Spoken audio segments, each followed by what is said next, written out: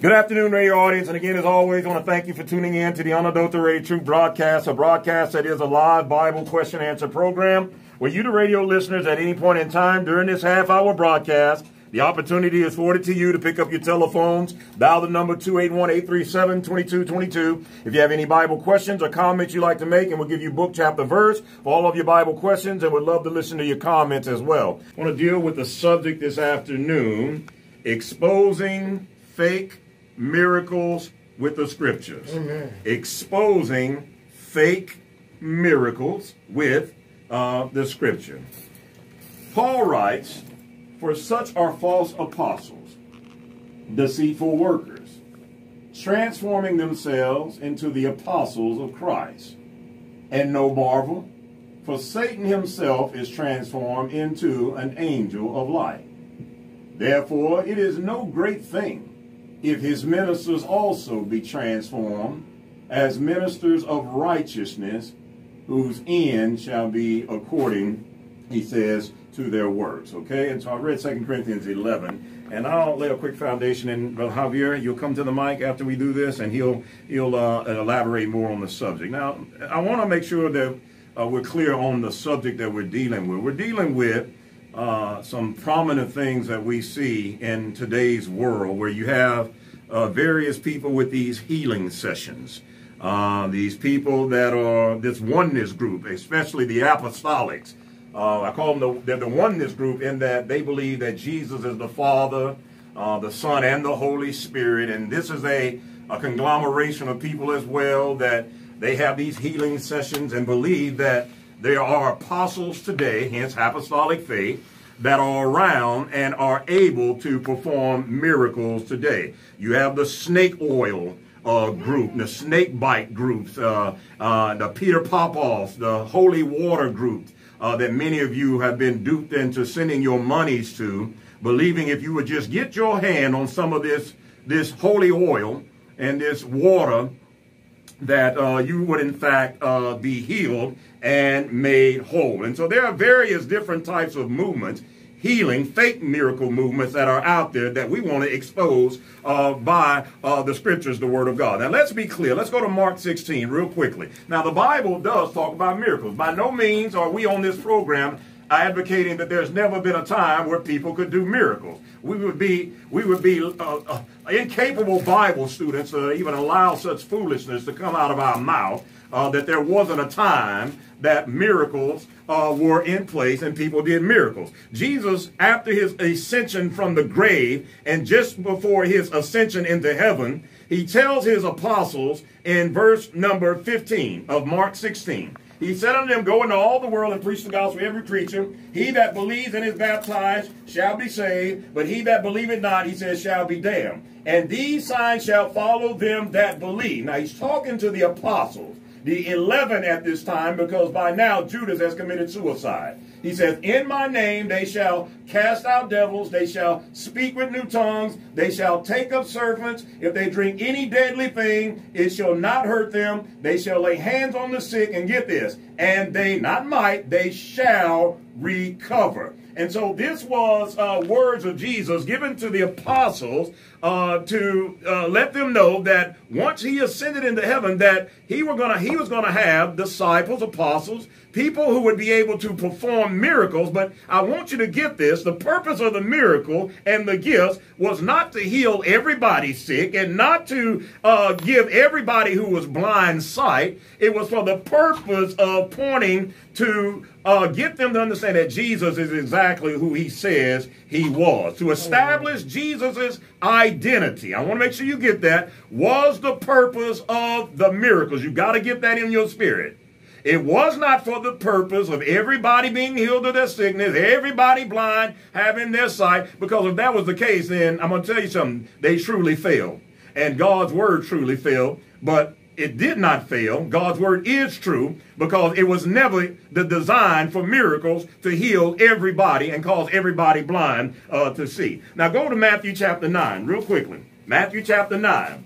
I'm going to prove this because Jesus says the same thing. You know the story here of a man who is paralytic, and he have 4 of his friends that are going to bring this individual to Jesus. Now, I want you to notice what Jesus does what Jesus does first when he sees this individual in Matthew chapter 9. Matthew chapter 9 and verse number 2. And behold, they brought to him a man. Now notice he was sick of the palsy, lying on the bed. And Jesus, seeing their faith, said unto the sick of the palsy, Son, be of good cheer, your sins be forgiven you. Now, I want to make sure I want to deal with that, because notice, when they brought this man who was physically sick to Jesus, notice what Jesus was primarily concerned about. Not his physical well-being, not his physical healing. Jesus was concerned about his spiritual well-being. He deals with the spiritual first. You get that, radio listeners? This is why we read our answer. Now in verse 3, and behold, certain of the scribes said within themselves, this man blasphemeth. Jesus, knowing their thoughts, said, what for think ye evil in your hearts? For whether it's easy to say, your sins be forgiven, or to say, arise and walk. Now get this. This is why he's going to have this man get up and walk. But that you may know that the Son of Man had power on earth to forgive sins. Then he said to the sick of the palsy, arise, take up your bed, and go to your house. You see that? The purpose of the miracle. Jesus said, I'm going to raise this guy up. But the reason I'm going to allow this miracle to take place is so that you will be able to identify that I am who I said I am. That I have come to forgive sins. That I am the Messiah, okay? And so you need to get that in your spirit. So this is how we know there. Now, what miracle, let me say this. What miracle do we need anybody to be able to do today that we need to see in order to prove that Jesus is the Son of God? 281-837-2222. Those of you who are out there professing the apostolic faith, that you have miracle workers, that you're an apostle, the Geno Jennings, the Oral Roberts groups, you can call your name. All you who, you're Benny Hinn, I believe he's kind of repenting in some shape, form, or fashion, but he needs to come all the way. What is your purpose today in doing a miracle? Now, again, I want to establish one more thing, because I know Brother Javier has a lot he can add to this. Let me tell you what else these fake miracle workers do today that goes against the scripture. The Benny Hinns and the Oral Roberts, and the list is endless. You know what they do? They charge money when you go to their sessions in order to be a part of their fake healing services, which is something Jesus said not to do. Go to Matthew chapter 10. Matthew chapter 10. This is how you know they're fake. 281-837-2222. And I'm going to deal with this part. Oh, it's just because y'all don't believe. I'm going to say something in just a few minutes on you out there talking about, see, it's just their faith, you know, is why they can't be healed. They just simply don't believe. But let me deal with they're charging you monies to enter into their miracle services. Now look what Jesus says to the 12 that he's going to send out, who he did give powers and miraculous gifts to be able to raise the dead too. Now notice what Jesus tells them in Matthew 10:8. He told them, I want you to heal the sick, cleanse the lepers, raise the dead, which none of them do today, cast out devils. Now look what he says. Freely you have received. Freely give. Amen. Provide neither gold nor silver nor brass in your purses, nor scrip for your journey, neither two coats, neither shoes, nor yet stays, for the workman is worthy of his meat. Now Jesus said, you got these miracles. I want you to do them, but when you do them, I want you to freely give. How many of them are doing it for free? How many of them out there are doing it, so-called doing it? We know they're not. But how many of them are doing it for free?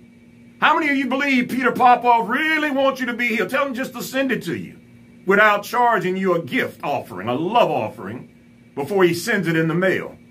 You know why he wants to charge? Because his God is Mammon. And he's a minister, as we just read in 2 Corinthians 11, he is a minister of Satan. He is not an apostle, a worker of God, and neither is anybody today. And I want to, 281-837-2220, neither is anybody who claims to be an apostle today. They are liars.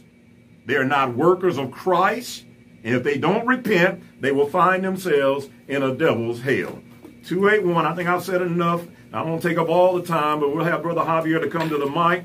And if I have some more time, I'm going to deal with those of you out there who are talking about, well, it's just a lack of faith that individuals have. That's why they're not healed. 281-837-2222. Brother Javier Frias. Amen. God bless you, Brother Henry. Very important subject. We don't want the world or the saints to be deceived concerning this subject. We want to read the scriptures and exactly what happened in history's time in the Bible. When we look at Acts chapter 2, when the apostles were gathered together on the day of Pentecost, in verse number 2, it says, there appeared unto them cloven tongues like as a fire, and sat upon each of them. In verse number 7, it says, and they were all amazed and marveled, saying one to another, behold, are not all these which speak Galileans? And how hear we every man in our own tongue wherein we were born? And so he goes a list of the names: Parthians, Medes, Elamites, dwellers of Mesopotamia. So the key word that I want to look at is tongues where we were born. Key phrase, tongue where we were born. So when it comes to what they're speaking today on the television screen, that's not a language where anyone on earth is born. That is a gibberish. Some of these individuals are demon-possessed. They are giving you false promises and false hope. When we look at 1 Corinthians chapter 13, where it says that those things are going to be done away with: prophecy, new knowledge, tongue speaking. It says, verse 8, charity never faileth, but whether there be prophecies, they shall fail. Where there be, it says, tongues, they shall cease. Where there be knowledge, it shall vanish away. For we know in part, and we prophesy in part. But when that which is perfect is come, then that which is in part shall be done away. When I was a child, I spake as a child, I understood as a child, I thought as a child. But when I became a man, I put away childish things. He says in verse 9, for we know in part and we prophesy in part. For those who say that that which is perfect is come, that which is in part is going to be done away with, this is not talking about Jesus Christ, because it says right here in verse 9, and we prophesy in part. See, if this is talking about Jesus Christ, then in the church there's still prophecy today. But there's no prophecy today, so it's talking about the New Testament according to James chapter 1 verse 25, where it mentions the perfect law of liberty. That's what's in part. So when he's mentioning as a child, I put away childish things, he just mentioned above prophecy and tongue speaking and knowledge. That was a childish thing that was to be done away with, because the church was in its infancy stage. It was just freshly beginning, and these things, let's look at 1 Corinthians 14 verse 22, so we can look at what tongues was for. It says, wherefore tongues are for a sign, not to them that believe, but to them that believe not. But prophesying serveth not for them that believe not, but for them which believe. Verse 23, if therefore the whole church be come together into one place, and all speak with tongues, and there come in those that are unlearned or unbelievers, will they not say that ye are mad? But if all prophesy, and there come in one that believeth not, or one unlearned, he is convinced of all, he is judged of all, and thus are the secrets of his heart made manifest, and so falling down on his face, he will worship God and report that God is in you of a truth. Understand that during this time frame, the Church of Christ had prophets, they had those speaking in tongues, they had those who interpret. If there was no interpreter, then the person should stay silent. These were the rules in the church when it first began. There was rules when John the Baptist was baptizing. They had to communicate. You have to be a disciple. You can't just, okay, I want to baptize anybody. So that's been done away with. John's baptism has been done away with. Acts chapter 19. Verse number 5 says, and when they heard this, they were baptized in the name of the Lord Jesus. And when Paul had laid his hands upon them, the Holy Ghost came on them, and they spake with tongues, and then they prophesied. So the scriptures teach us that when that which is perfect is come, that which is in part shall be done away with. It's going to be put asunder. Understand that in Acts chapter number 8, there was a man that was a sorcerer. He desired that same gift. And some of you desire that. You want to see something. The Jews, they wanted to see a sign. Jesus said, in adulterous generation, they seek for a sign. And so in Acts chapter 8, verse 17, then laid they their hands on them, and they received the Holy Ghost. When Simon saw that through laying off the apostles' hands, the Holy Ghost was given, he offered them money, saying, give me also this power, that on whomsoever I lay hands, he may receive the Holy Ghost. Peter said unto him, thy money perish with thee, because thou hast thought that the gift of God may be purchased with money. This is exactly what Henry was mentioning, considering those who are charging for such a work. Now, this individual named Simon, they already got baptized and had the name of Christ when they were born again in water grave baptism. But what he wanted to have that same power to transfer. So what the apostles did, they came to lay their hands on these saints so they can receive the ability to either cast out devils, speak in tongues, prophesy, interpret. God will choose the gift according to who he wants to have what gift.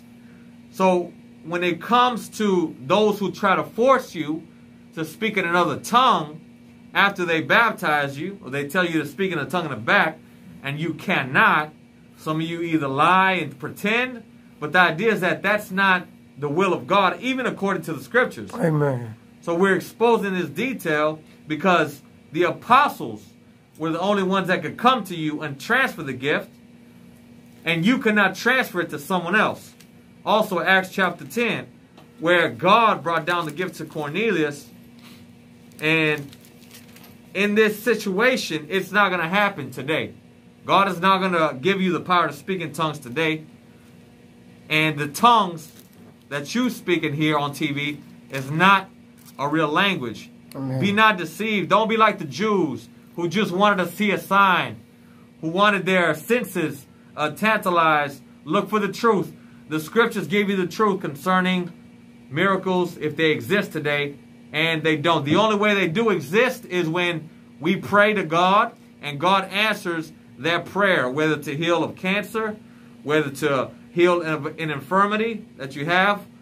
God is the one that answers still from heaven through prayer, but it's not done through the laying on of hands.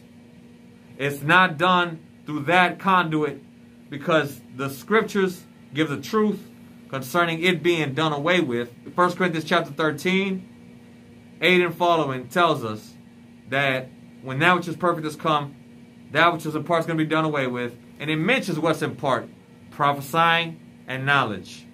These are the scriptures. You may have been deceived on TV, or an uncle, someone you trust to know, concerning this doctrine.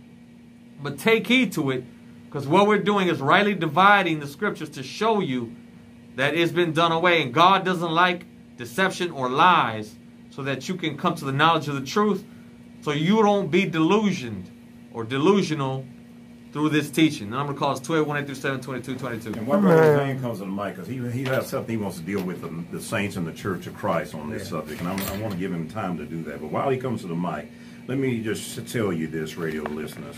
In Acts chapter 3, Peter and John are going up to the temple to pray, and there's a lame man there. Let me tell you what kind of faith. He ain't looking to be healed.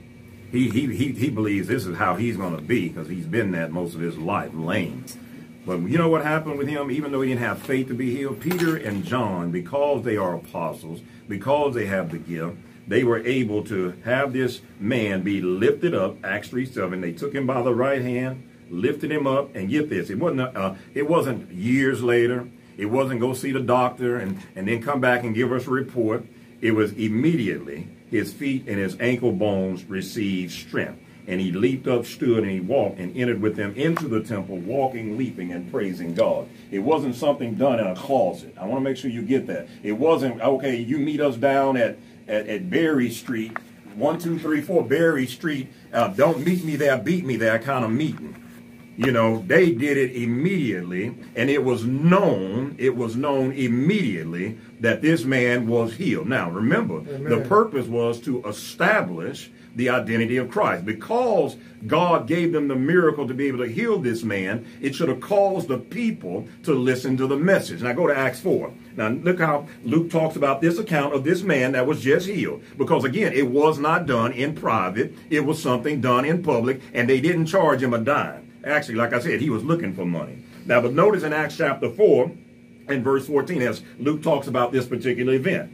and healing the man which was healed, standing with them, they could say nothing against it. We got a lot to say against you false teachers out there, because you're always doing it in a corner. See, this was something that Peter and John did was noticeable. But when they had commanded them to go aside out of the council, they conferred among themselves, saying, what shall we do to these men?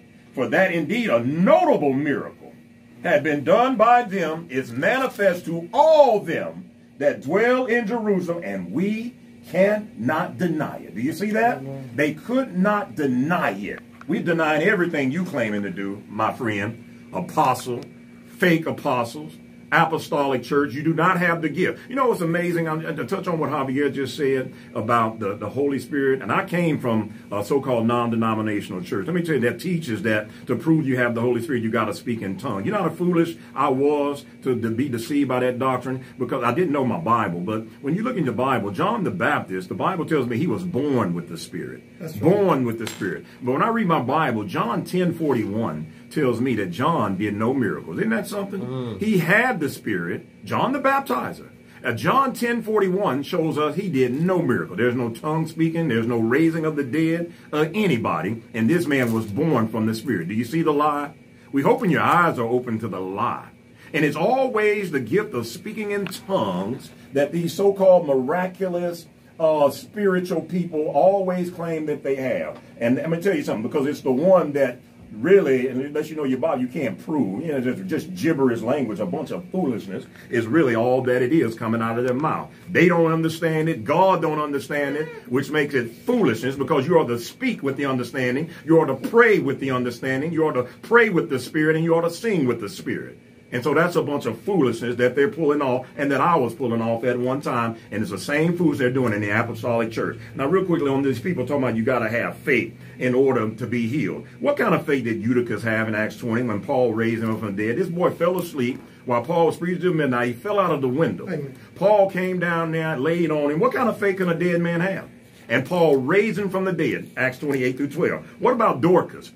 Paul and Peter healed her in Acts chapter 9 and 40. She was dead as a doornail. What kind of faith did she have to be raised from the dead?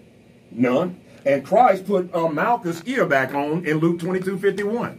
Malchus wasn't looking for his ear to be put back on once Peter chopped it off, but Jesus did it. Yeah. So all we're asking is, you so-called fake miracle workers, why don't you just call a day and raise somebody from the dead? You know why you don't do that? Because you can't.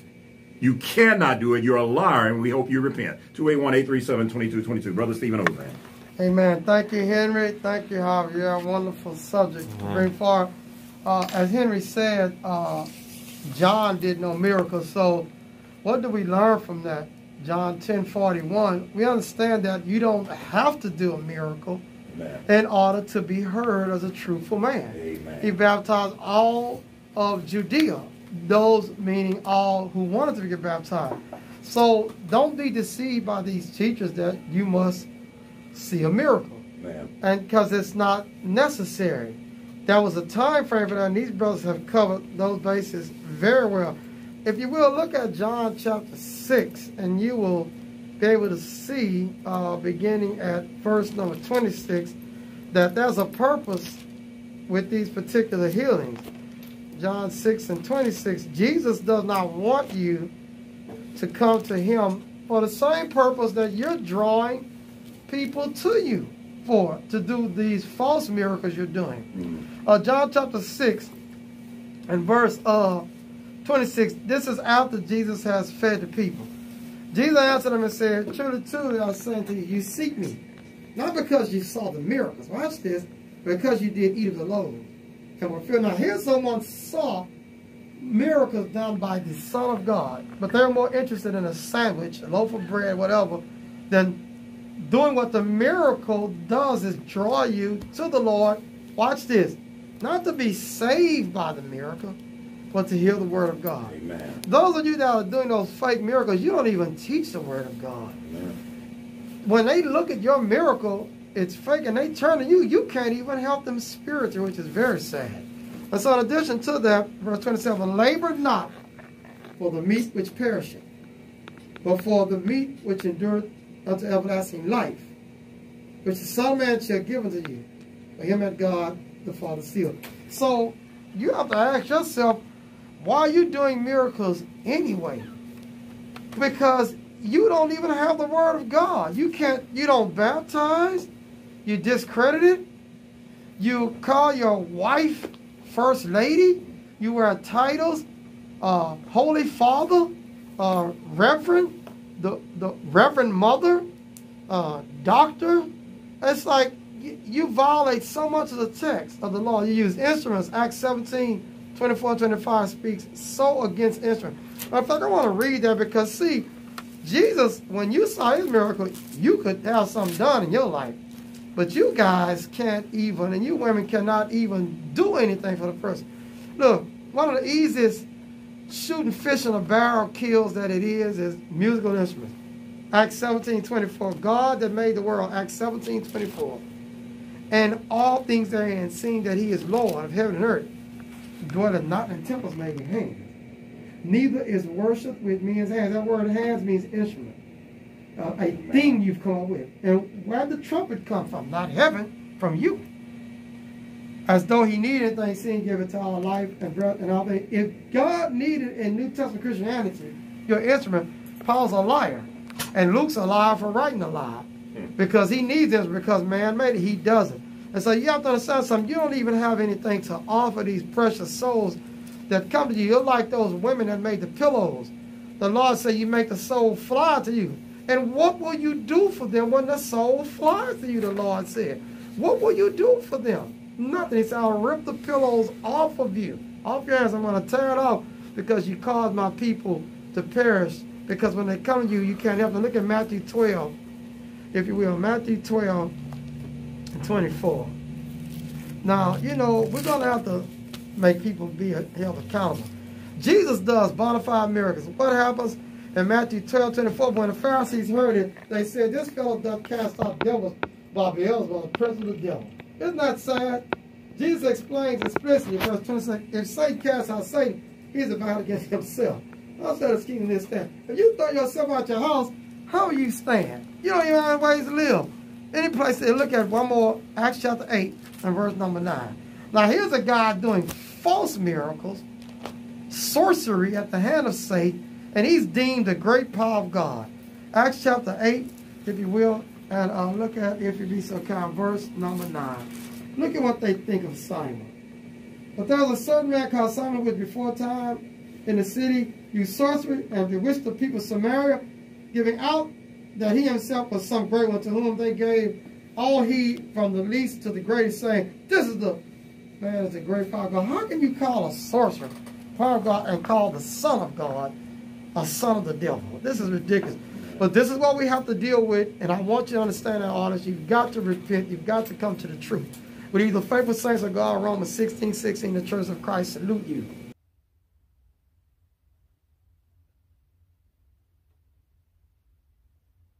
These are false miracles. They are miraculous. They are wonders. They're sorcery. They're power. But nevertheless, they deem, just like today, the guys who are dealing, I don't know if y'all remember Apostle Wilcox. I think his son has taken over. He's dead now. Apostle Wilcox. Oh, man, right in Houston. Oh, man, I forgot where he's at. Man, he lied to people for years. My grandmother went to him, and we asked her one day, we said, why hasn't he healed your eye? Because she had an eye that had gotten damage from a stroke. Why hasn't he healed your eye? You don't want your eye healed? The response is just simple. He's healing people. It's just a rhetorical red button here. He's healing people. But don't you want to be healed? But see, if I challenge him to heal, because I know mine's real from a stroke, she would say, he might can't. See, that's the problem. So it doesn't enter the heart. Why? Because I'm a believer. Who questions God? Well, just like we don't question God, they don't question Satan. They don't question his minister. And here's another thing. Look at this one. 2 Corinthians 11. The scripture text that Brother Frears chose for us to deal with, which Henry read with true faith. Look at this here. This is incredible. 2 Corinthians 11, verse number 12. But what I do, I may cut off the occasion from them which desire occasion, that wherein they glory they may be found even as me. but such a sort of false apostles, deceitful workers, transforming themselves into the apostles of Christ. So they're trying to look like Paul now. Here's the father of it, and no marvel. Well, Satan himself is transformed into an angel of light. Therefore, it is no great thing if his ministers also be transformed to the ministers of righteousness, whose end shall be according to their works. Okay, so there's the text. So we understand from reading this and comprehending that these people are trying to look like they're holy. And as Brother Frears named it, fake miracles. They're fake. It's a wonder. And there's another one in Acts 13, you know, that was in Paul's way. And Paul got tired of him and had him blinded by the power of God and sent him away blind. Because what they do is they come up with, they also, in addition to their miraculous sorcery trash they do, they also come up with statements that are mind-boggling. If this is the case, why would God allow me, an evil person, as you say, to do a miracle and not share it with his children? See, that's a mind-boggling question. Well, Brother Fritz and y'all read 1 Corinthians 13. The child is not mature. Now, Henry, you got a car. I've seen you drive in several different kinds. You don't go back into the toy car your mom and dad. Yeah, toy car you. And your mother and dad are still living very healthy people. But they don't want you to go back to the toy car, do they? That's what Paul said, put away child. And Henry drives a real car, not the toy car. If we saw him in the toy car, we think he lost it. And that's what we think about you all that are doing these fake miracles. We know you don't even know that that has been done away with because the child church is now mature. Amen. So it does the mature thing. It doesn't need that anymore. So that's something to think about.